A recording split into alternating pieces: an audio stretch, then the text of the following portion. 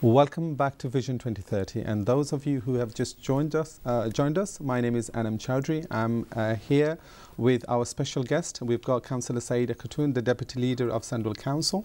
We also have Dr. Hussain, who is the faculty member at the Birmingham City University, and we have Reverend Chris Allen, the founder of Compass Community Partnership. So we were talking about earlier about the earlier development of our community and the population, how it emerged from 6,000 to over 500,000 communities. But what we want to talk about here now is specifically about the Casey report, Chris. And in 2015, Dame Louise Casey was asked by the Prime Minister and the Home Secretary to undertake a review of integration and also the opportunities in isolated and deprived communities. The integration the Dame Casey was looking at was not just about how well we are doing individually as a community, but also looking at comparing the communities with other groups in the country. But I've read the report, and I'm sure, Chris, you've got in-depth knowledge about the report, and you've studied it deeply. Do you want to tell us about what the report has found, and also, you know, what's the message for our community really in the report? Certainly, I wouldn't say I've studied all 199 pages in great depth, but yes, and the report is very valuable, I think, because it. And the way that Louise Casey writes is very firm and doesn't sort of brush things under the carpet. I think that approach has been really helpful as well. There's also annexed within the report lots of previous work, which I think is also valuable, and there's a great extent of research that's included there too. What began to stand out to me, and I've just summarised, you know, into perhaps a few lines from 199 pages. First of all, everyone recognised there is a problem. It's not that everybody is sort of saying, oh, everything's going to be fine. Everybody recognised there is a problem, there is something to be done. And social cohesion and equality don't just happen. You have to work really hard at it, and you have to put money to it. It doesn't just happen automatically. There's a need for leaders and different initiatives to take things forward. Again, a part of things don't just happen. And with the current situation, we find that it's been exploited by extremists and the far right as well. So that's another motivation to try to make things change. It's an opportune moment to actually try to move things forward. Communities that live separately with less integration, things such as mistrust and anxiety and prejudice builds up because people don't know each other. People don't cross those barriers in order to get to know each other. And those of a Bangladeshi ethnicity tend to live in segregated communities. So therefore there will be more mistrust, will be more anxiety, there will be more prejudice because of that lack of interaction with other areas as well. 28%, and you referred to some of these statistics earlier, 28% of the Bangladeshi population live in the most in the worst 10% of communities as well. So therefore there's a lot of deprivation associated with the community. And 99% live in an urban area, you know, and mainly London, Birmingham and Manchester. So again, it's associated particularly with urban areas. There's also a lot less mobility amongst the Bangladeshi community than there is amongst white groups, and what that then impacts it on is there's a lower aspiration, there's less opportunity to move and make the most of yourself, and realising that. I think it is changing from people I talk to, but I think that's still embedded within there, that there needs to be more mobility, less isolation in order to move forward and achieve the potential of the community. Bangladeshi community is 3 times more likely to be unemployed than the white population. Twice the level of reported prejudice at interviews comes from the Bangladeshi and Pakistani community compared with white interviewees. And this one stuck out to me as a big statistic here. 51% are on low income if the head of the household is Bangladeshi. Okay. That's a big number. That's the majority of households are suffering economically if the head of the household is Bangladeshi. One earner as the main earner. Yeah. There's the highest tax credit households. There's the lowest levels of English language proficiency. And again, this stood out to me, that the Bangladeshi community are most likely not to have used the internet.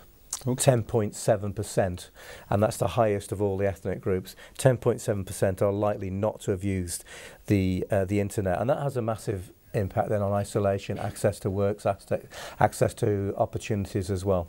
In terms of the more on the integration side of it, then 50% of the population are in schools where there is a majority of a minority ethnic group. That's very hard to say that, but you know what I mean. There, yes. Again, there's a lack of integration, and what that lack of integration leads to is a limited labour market, reduction in social ties, a lower identification with Britain, you know, and what it means to be British, and also lower levels of trust as well. And perhaps the last thing I'd like to say, just for now, because we can broaden this out, that I'm repeating what you said at the beginning of the programme with regard to women, and that is 57% of 16 to 64-year-olds are economically inactive. And that compares to 25% of the white population and 38% of other ethnic minorities. So it is massively ahead of other groups, how it compares.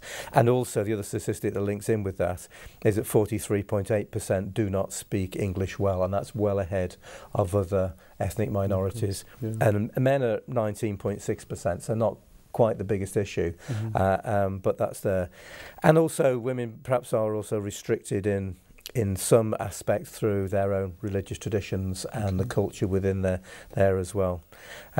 I wanted to go back as well, because one of the things I've noticed from the report, that 46% of British Muslims say that being a Muslim in Britain is difficult due to prejudice against Islam.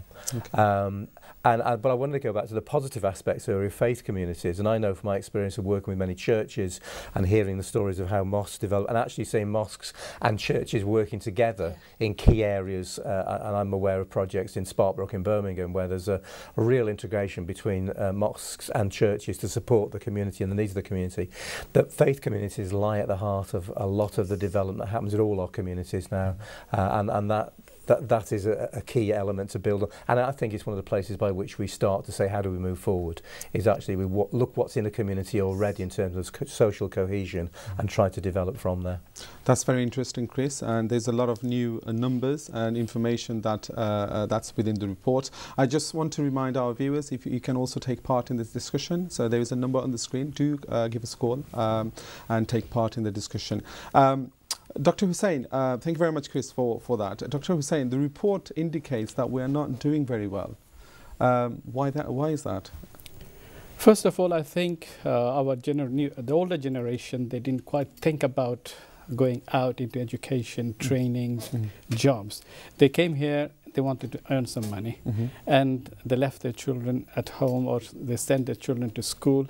They didn't know exactly what was happening. I remember from my younger days that a child, 14, 15, they start working in the kitchen of the restaurant, get 40, 50 pounds a week, a lot of money. And when he's 16, he's getting 80 pounds something.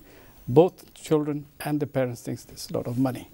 So they used to think that I've got a lot of money. Now, if I get £100 a week, as opposed to 10,000, 12,000 pounds a week, if I have done proper schooling and a degree or other things, I can go, at that time I could have gone up to 15,000, 20,000 pounds a year, which is a lot more than 100 or 50 pounds a week. So that has digressed the people from going into mainstream earning, both our parental type of people and ourselves who were young at that time took that decision, and then restaurant was the only way.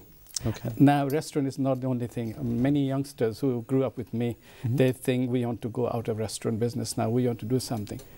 Bit stuck. I've got lots of students in the community. They're studying for competence-based education and training, where we can give them some competences, building their own experiences of management or running the businesses as a restaurant owner or worker.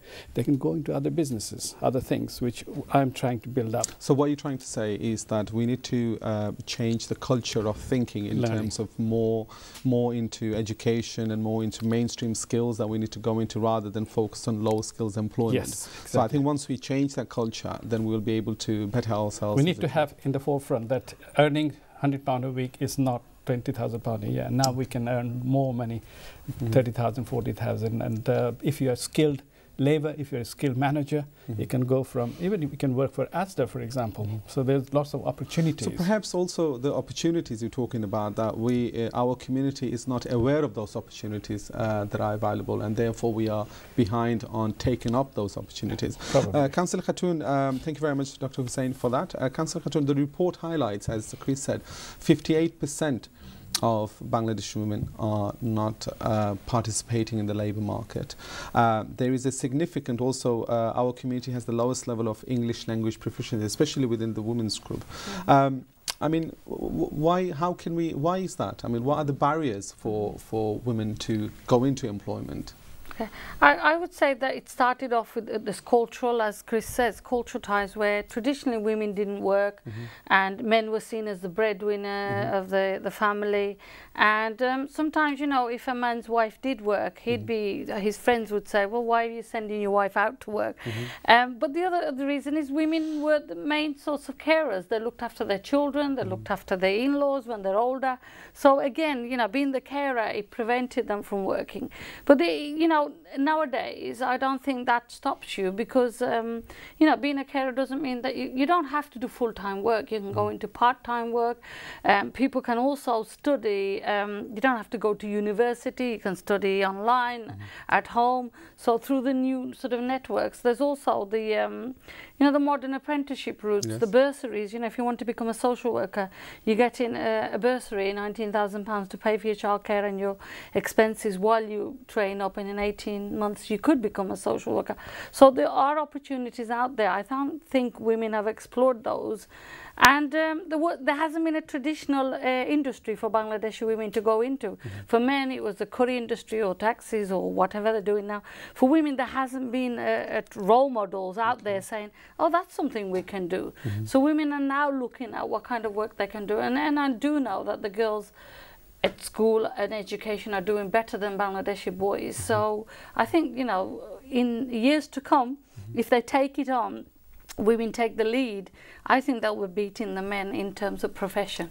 I've got ambitions, and you know, so this could turn, you know, from negative to a positive. It's about people becoming leaders and empowerment. Do you have, sorry to cut over you, do you have a demand from the Bangladeshi women in your centre that you work for them to go into? Yeah, they do come, but as I said, the childcare and all that becomes a barrier. But what they're saying is they want part-time work, and they're still looking at the traditional sort of, oh, can we be a supervisory dinner lady or a care worker and things like that, or working in retail store. There's nothing wrong with that. I mean, you know, if you have to, that's a job and it pays, and it's an income, and it does still raise aspirations. If you're working, your kids will see you working. So, but you know, the younger generation, what we say is, are coming, and they do want to get themselves educated, and they want to. They're going into the degrees. You know, one young girl, she's just passed her interview. She's going to be a probation officer in prison, and for a Bangladeshi female, I thought that was a great achievement, and stuff like that. So there is ambitions out there, you know, lawyers, doctors. I think with the Brexit and the migration from the European countries, which they're saying, you know, they're not going to be able to come here as freely as they were, there'll be a lot of medical sort of profession and a shortage of nurses and doctors, and I think that, you know, that's a kind of tradition that Bangladeshi women haven't looked into, and they should be looking if they've got those skills. And women have a lot of skills that they don't know about, or they have, as I said, lack of role models. And I think, you know, it's for people, and it's also for the families to encourage. I think the husbands, the wives, you know, sorry, the husbands, the in-laws, I think they should encourage women a bit more and say, look, you can do things. You can actually get into. I think it goes, a lot of this also goes back to confidence and those you can do it kind of stuff, and as Dr. Hussain was saying earlier, really, it's opening up those possibilities, those aspirations. But in many communities, and Bangladesh community would be no different, especially given that many of the Bangladeshi communities are within more deprived areas. There is that lack of aspiration, but also people don't believe they can do it. They actually have stereotyped themselves almost into thinking, this is beyond me, I'm not clever enough, I'm not capable of doing it. So it starts a lot further back, I think, in trying to help people have confidence in themselves, have confidence in their community. Some people in communities, they put up with stuff that other people in other communities wouldn't put up with in terms of crime, antisocial behaviour, different aspects. And that again comes back to this: are we confident as people? Have we got the confidence to move forward? Have we got those aspirations? So I think a lot of it comes back to putting that in there.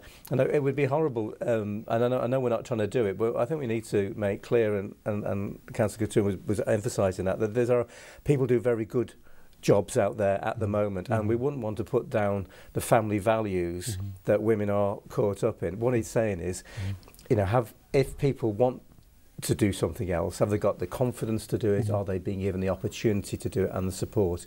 And so that people have the choices before them, because at the moment it would appear that those choices are not there for the majority. Quite limited. They're quite limited. And because of the reason that we live in deprived areas, a significant number.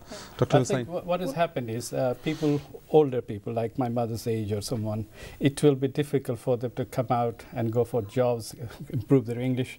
Maybe there has to be some way of teaching them at home, but we need to focus on the new generation, improve their English, and there are possibilities of you can be a lawyer without actually doing the degree LLB.